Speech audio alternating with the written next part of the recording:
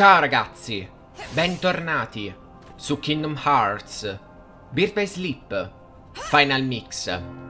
Nello scorso episodio siamo entrati nel cimitero dei Keyblade e in questo episodio andremo dal boss finale della storia di Aqua. Quindi vi invito a iscrivervi, a lasciare un mi piace o non mi piace. E ora, prima di andare dal boss finale, vi dico questo: abbiate tutti i diari appena arrivate al finale della terza storia. Dovete avere per forza, ripeto, tutti i diari di Terra, di Aqua e di Ventus. Ho detto Ventus per ultimo perché è il mio preferito, ripeto.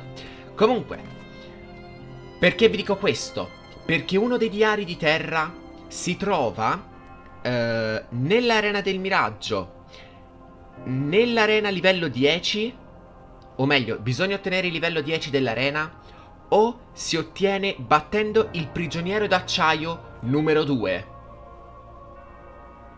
E adesso, prima di andare dal boss finale, vi farò vedere le abilità di Aqua e anche i suoi comandi. Allora, le abilità sono le seguenti, non importano i premi, vabbè.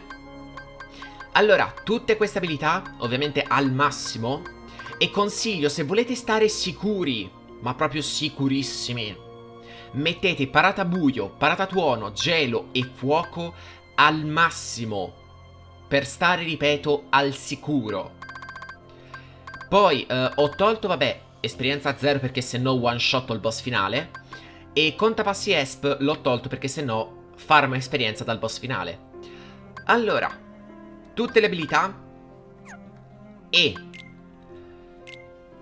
di mosse. Carica Tandaga, Blitz tonante, Firaga tripla, tempi congiunti perché non l'ho mai usato, praticamente non l'ho mai usato in tutta la storia di Aqua.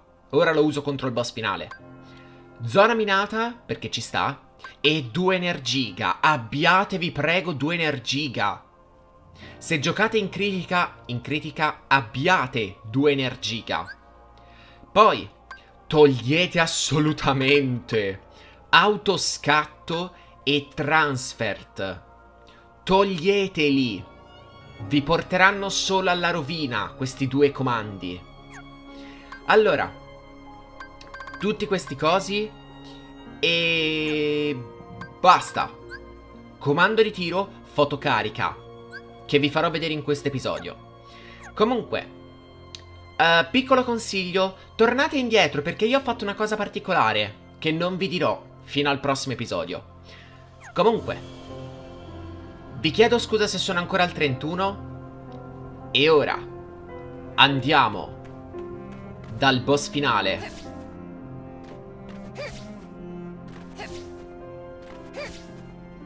Con tanta lentezza, mi raccomando, Aqua.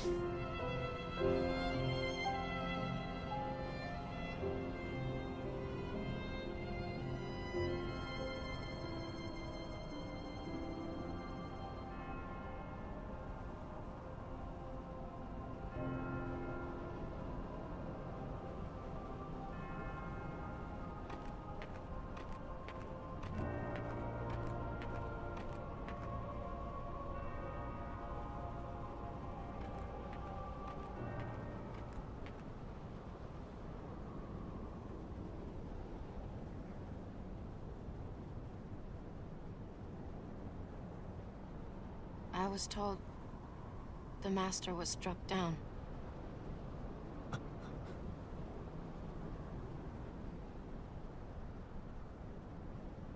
Yes, that's right. I was stupid and helped Xehanort do it. The Master, he tried to hurt Ven. I only fought because I wanted to protect him. But I was tricked. Xehanort set the whole thing up. Also, he could awaken the darkness inside me. You were right, Aqua. And so was the Master. I did need to be watched. I went astray. But no more.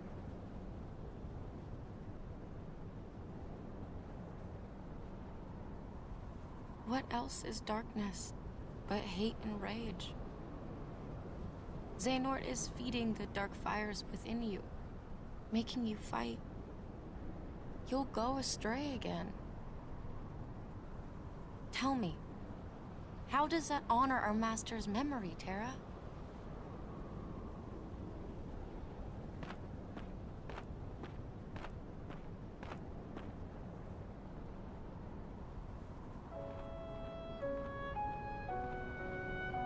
Xehanort wants me and Venitas to fight.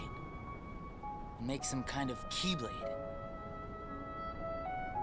But the Master said we can't let that happen. And he tried to destroy me for it. Keyblade? I still don't know exactly what it is. But it scares me to death. Even just the thought of it. Relax, man. We're here, and we're gonna take care of you. I may have to fight Vanitas after all. If I do, guys, I want you to... The three of us can never be torn apart, all right? I'll always find a way.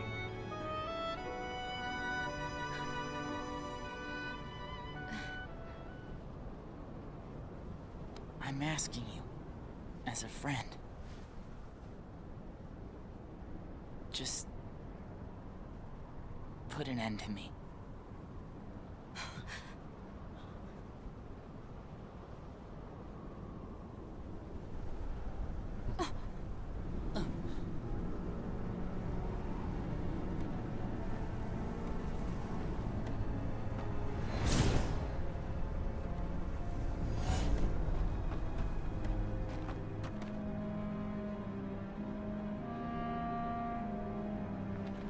Behold, these lifeless keys used to be full of power, united with the hearts of their masters. On this barren soil, keyblades of light and darkness were locked in combat, as a great keyblade war raged. Countless keyblade wielders gave up their lives, all in search of one ultimate key. And it will soon belong to me.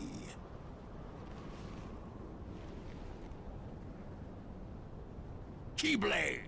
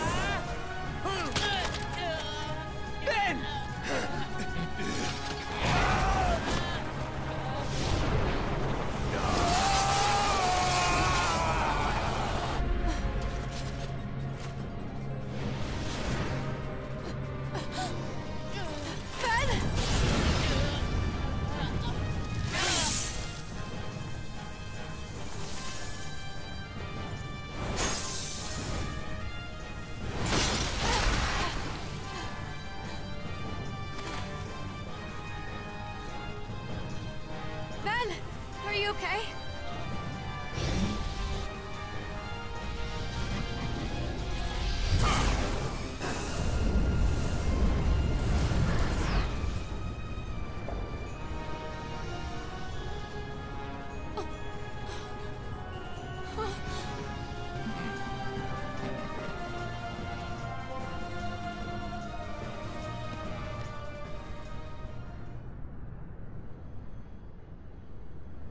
How about you leave the popsicle with me? So you can go have your little fight with Terra. You can't be too happy about him deep sixing your master. Who are you?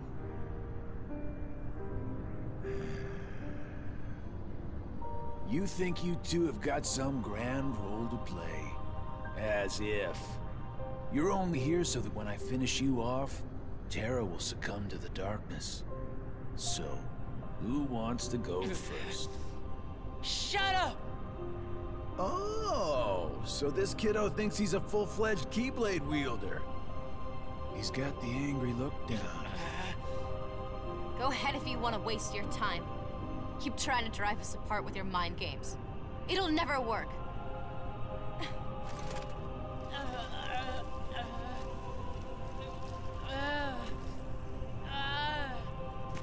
Terra will prove to you he's stronger!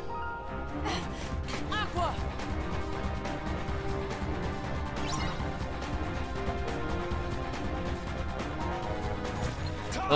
Ma tu chi sei? Boh. Allora, attenti. Perché? Perché Bragg fa veramente male. Molto male.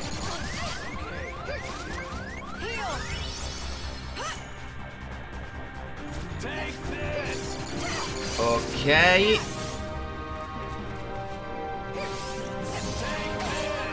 Ricordate dalla lotta di Terra i suoi attacchi. Sono praticamente i soliti. Ok?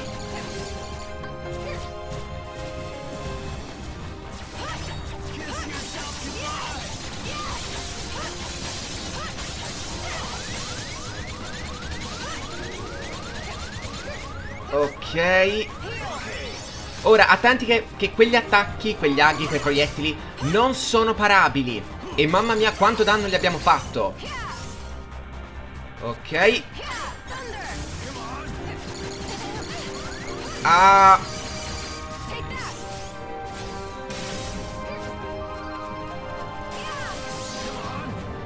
Ok.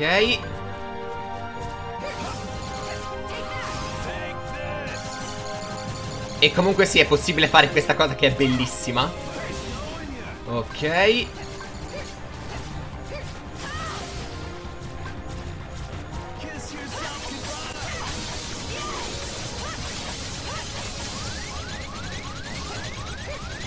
Ok. Ora, purtroppo questa battaglia fa molto male. Perché cioè, molto male? Insomma, è facile essere sconfitti, ma è facile anche sconfiggerlo. Ora, se la smettesse con questo attacco.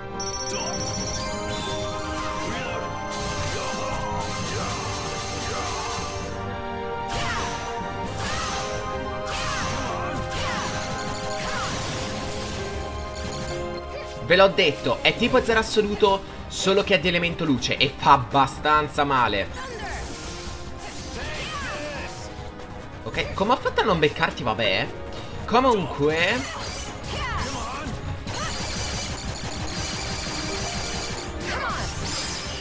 That's the end of that.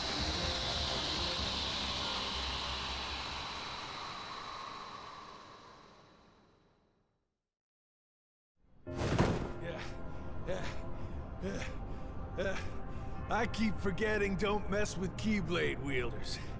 But you know what? That just means I made the right choice. Well, he wanted me to buy time, and I'd say he got it. What? Ven!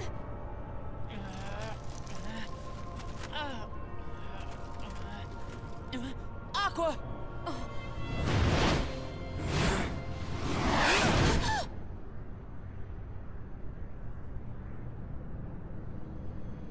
I'm asking you, as a friend, just put an end to me. Gosh, I'm glad you're okay.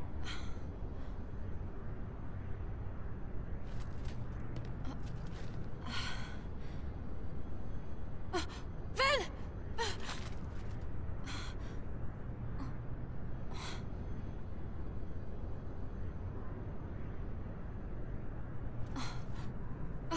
goodness. Ven, you're safe. Ven? Oh!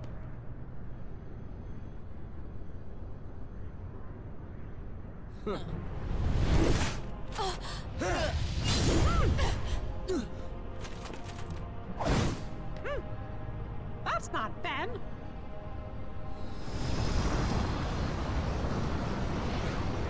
Correct. I am not Ventus. His heart has become a part of mine now. This Keyblade will open a door. One that leads to all worlds. Then, Keyblade-bearing warriors will flock here from each and every one of them to battle for the light within Kingdom Hearts. And just like the legend says, the Keyblade War will begin! Shut up! I'm sick of your nonsense. Give Ven his heart back!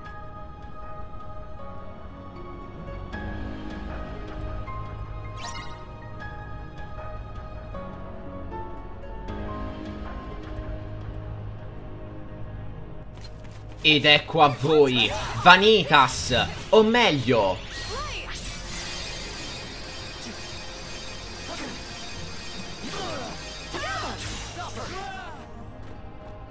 Venitas. Ah, gli attenti a questo incrocio sonico che fa veramente male. Ok.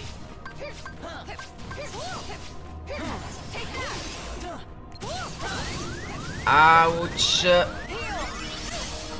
No, davvero, questo boss fa veramente male. Se ovviamente Topolino non lo spostasse. Allora. Ok. Ora, unica maniera per distruggerlo è attaccarlo. Ok, vai, Topolino, tocca a te. Attenti. Quest'attacco fa veramente male. Ok. Vieni qua, bello.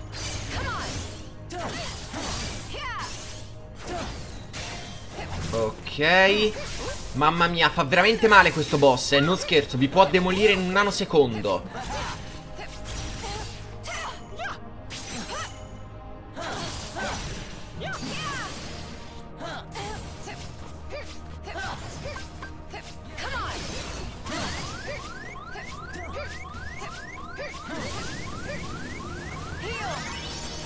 Oh mamma mia. Allora,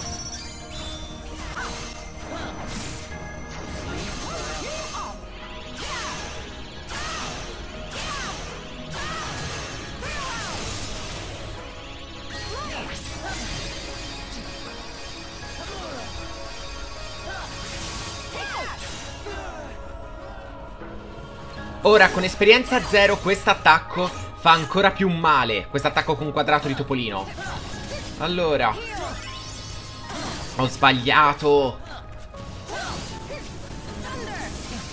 Ok.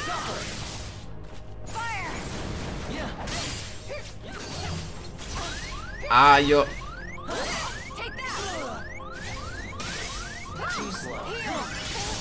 Ok.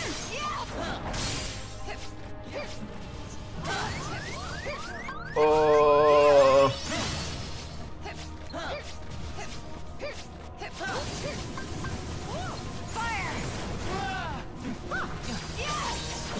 Ok.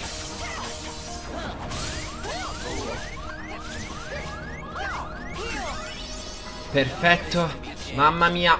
No, davvero, questo boss è forte. Mi dispiace se non riesco a parlare, ma è davvero forte. Ok. Colpo perfetto. Ok, ho fatto 50 cosi.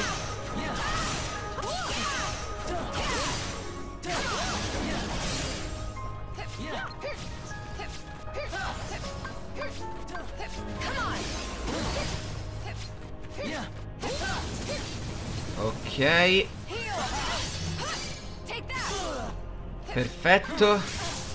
Aio.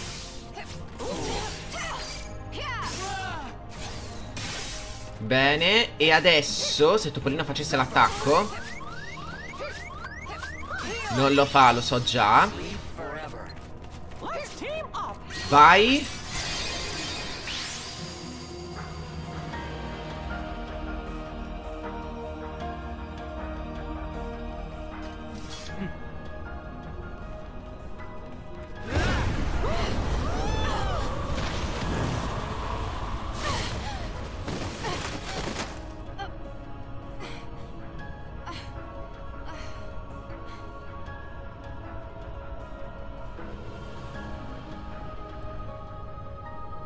What's wrong? Giving up already?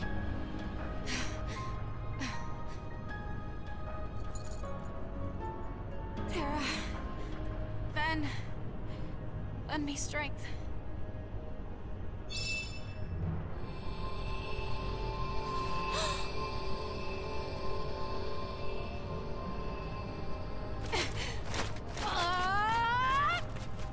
You're just wasting your energy.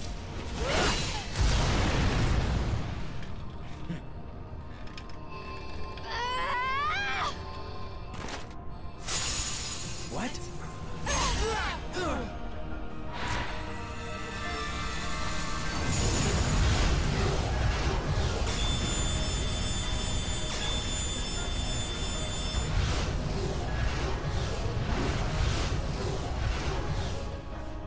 Huh? Oh no! It's gone all haywire!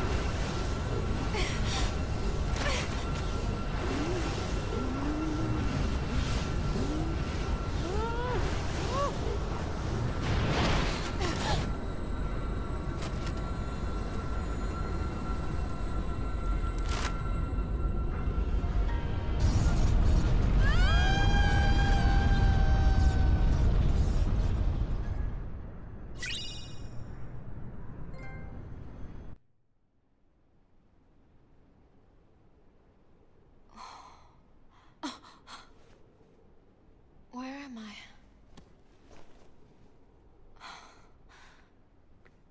Aqua, you lost consciousness.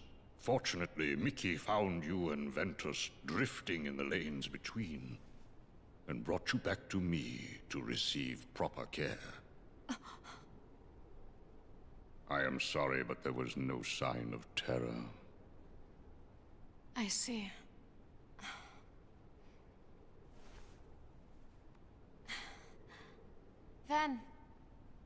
Ventus! The boy's heart is sleeping. When will he wake? I could not say. It is almost as though his heart has left. Should it return, he may very well wake. Should it not, then he may sleep like this for all eternity. No. I'll keep him safe. Until he wakes. Forever if I have to. I will tell you what your friend needs right now. It is not your protection. He needs you to believe. You see, Ventus's heart hangs in the balance. It sleeps in the place between light and darkness. From all I can perceive, that means he will be looking for a friend, one who believes in him, to show him the way home.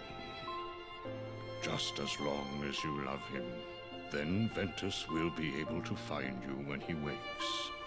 He can follow that love back to where he belongs. The realm of light. Ah. Don't you worry, Aqua. I believe in Ben too. Gosh, he's been as good a friend to me as anybody. And if both you and me believe in him with all our hearts, then he'll have 2 lights to follow instead of 1. 3 lights. Terra. But Terra's gone. Maybe for good.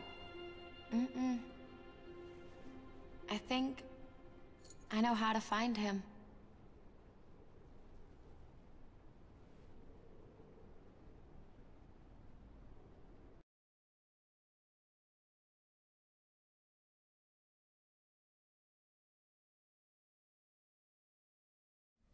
E adesso abbiamo finito Kingdom Hearts Birth by Sleep Final Mix, la storia di Aqua. Mamma mia, quanto è toccante, per favore. Ora, ovviamente c'è ancora tantissimo da fare, c'è veramente tanto. Unica cosa, vi chiedo scusa se durante la battaglia non ho parlato tanto, ma purtroppo non stavo tanto bene, quindi vi chiedo scusa. A parte questo, davvero, adesso ci sono tante cose di... Cosa è successo adesso? Ven, cosa è successo? Come mai aveva il Keyblade, o meglio, il Keyblade in mano, se invece era stato distrutto? Questo è un rompicapo, alla fine. Però non tanto rompicapo per via dei prossimi Kingdom Hearts. Comunque, c'è ancora un mistero. Dov'è finito Terra? Ma chissà. Comunque, adesso, davvero, ci sono tante cose che vorrei dire, ma purtroppo per via di spoiler non posso dire. A parte questo, chissà chi è Braig e chissà cosa vuole. Ha solamente combattuto con Aqua e poi è scappato. Ma chissà. Però la frase che ha detto Braig è molto importante. Veramente molto importante. Come anche il nome di Eraqus. Io ho aspettato fino all'ultima storia per dirvelo. Allora, Eraqus è la cosa più comica. È Square anagrammato, ovviamente. Ed è una cosa molto bella, cioè come tocco personale, ma è anche comica, perché andatevi a vedere come mai è stato creato e come qualcuno si è scordato la sua creazione del nome. Davvero è divertente un po'. Comunque, a parte questo, niente, adesso state vedendo i titoli di coda e veramente non so che dire, poiché le cose che voglio dire sono molto spoiler, molto spoiler. Ora, unica cosa, il prossimo episodio è particolare, molto particolare. Perché, piccola cosa che non ho detto, i titoli di coda, questi, di tutte e 3 le storie, non hanno una canzone, hanno solo una melodia in sottofondo, ovviamente copyrightata. Quindi, dov'è la vera ending? La vera canzone, la vera soundtrack? Ma chi lo sa, chi lo sa. Comunque, a parte questo, abbiamo finito. Vi lascio al me del passato. E quindi, niente, ci vediamo tra pochi secondi. Però, chissà dov'è, ripeto, la vera soundtrack.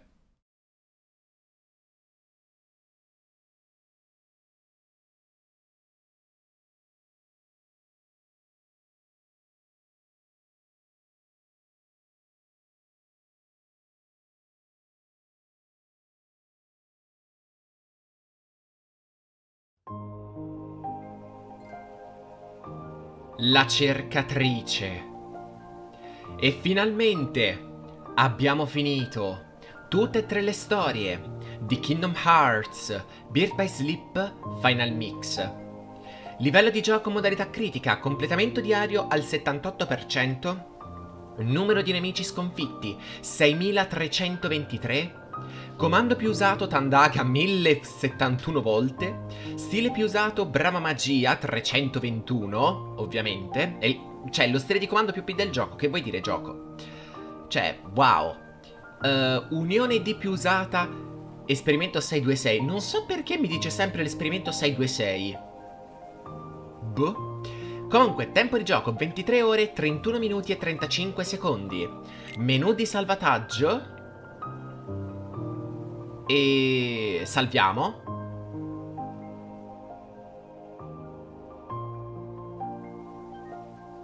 Perfetto.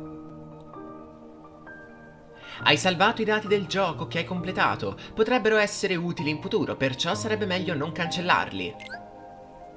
Congratulazioni! Hai sbloccato l'ultimo episodio. Per giocarlo prima, devi prima creare un salvataggio speciale.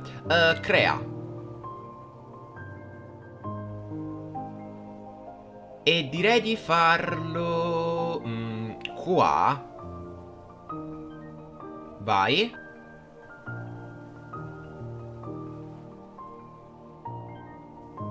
Ed ecco qui, Final Episode. Salvataggio completato. Puoi giocare all'ultimo episodio selezionando i dati salvati in carica nello schermo del titolo.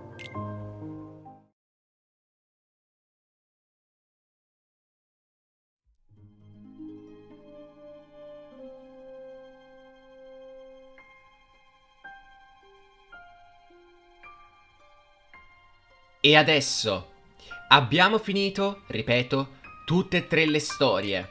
E ora, nel diario trio, poiché hai percorso più di 9.999 passi, vinci il trofeo del passo.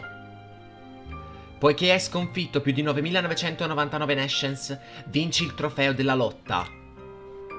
Allora, trofei, e comunque abbiamo preso tutti i diari di Xehanort. Tutti, dal primo all'ultimo. E questa cosa, che vedrete tra poco del final episode, o meglio nel prossimo episodio, si sblocca solamente dopo aver finito le tre storie. E consiglio, fatelo, finite le tre storie prima di fare questa cosa. Comunque, questo è il trofeo del passo. Dovete fare più di 10.000 passi. E sì, è tanta roba. Infatti io l'ho sbloccato a fortuna. Comunque, 9.999 nations. Se farmate l'arena del miraggio, li sconfiggete senza problemi. 9.999 nations. E ora... vabbè. Ora questo qua, se mi ricordo, questo trofeo, che purtroppo non si può cliccare per vedere i cosi, come sbloccare tutto, si ottiene, se non erro, finendo l'arena del miraggio al 100%, completando tutti i livelli, tutte le arene. E questo qua, se mi ricordo, è per i gelati, se non mi sbaglio. Comunque, andiamo sulla storia, poiché i filmati li abbiamo tutti. Ma cosa sono questi? Bah, li vedremo. Allora, storia.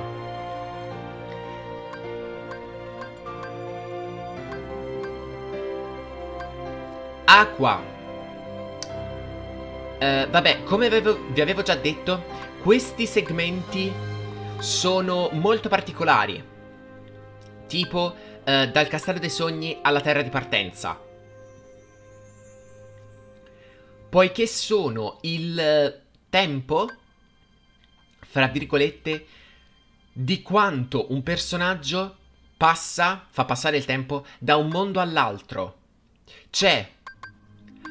Allora, Ventus ha fatto da il bosco dei nani al castello dei sogni. Ed Acqua ci ha messo praticamente 3 episodi di Terra, 3 mondi di Terra, per arrivare nel castello dei sogni. Cosa ha fatto Acqua in questo punto? È un mistero arcano. Comunque, sì, dopo aver fatto il castello dei sogni, Acqua farà tutto di fretta. Proprio andrà a razzo, rimonterà tutti. Però anche qua risuccede questa cosa. Perché? Perché? Cioè, non ha praticamente senso. non ha per niente senso. Perché potevano dire, nel momento in cui Aqua fa questi 3 mondi, come si chiama? Terra va alla torre misteriosa e fin lì andrebbe bene. Ma mettere questi segmenti enormi per dire questa è la prima parte di gioco e questa è la seconda davvero non ha senso. Comunque, Ventus va qui e poi è il primo ad entrare nel giardino radioso ed è l'ultimo ad uscirne. Invece Aqua ci sta quasi meno di tutti, perché entra, salva una certa bambina di nome Kairi, che forse non avrà un risvolto enorme nella saga, va a sconfiggere Triarmatura, combatte con Vanitas e poi va via. Invece Terra fa molta più roba e Ventus ne fa molta di più. Poi, piccola cosa, della città Disney non importa l'ordine che fate dei personaggi. In realtà non importa. Perché? Perché l'ordine cronologico è Terra, Ventus e Aqua. Però potete andare anche con Ventus, Terra e Aqua e ci sarà l'ordine più vicino qua. Terra, cioè Ventus, Terra e Aqua. L'ordine che fate con i personaggi, voi, sarà l'ordine che vi uscirà qui. Poi, vabbè, state vedendo tutto alla fine. Aqua passa moltissimo tempo nelle vie interdimensionali per nessun motivo, cioè, vabbè, non è neanche spiegato perché. Però vabbè, cioè, guardate, le isole del destino, poi un altro segmento enorme. Vabbè. Comunque, una piccolissima cosa. I 3 personaggi entrano nello stesso momento e ovviamente ne escono uno prima, uno dopo e uno dopo ancora. E a me viene il dubbio. Perché farli entrare nello stesso momento? Quando l'ordine vero e proprio è prima Terra, poi Aqua e poi Ventus. Cioè, metti l'ordine anche qua. Vabbè. Comunque davvero, alcune cose c'hanno un po' di meh. A parte questo, abbiamo totalmente finito. E quindi, nel prossimo episodio di Kingdom Hearts Birth by Sleep Final Mix, andremo nel nuovo salvataggio. Quindi, vi invito a iscrivervi, a lasciare un mi piace o un non mi piace e ci vedremo nel prossimo episodio di Kingdom Hearts Birth by Sleep Final Mix. Alla prossima! Ciao!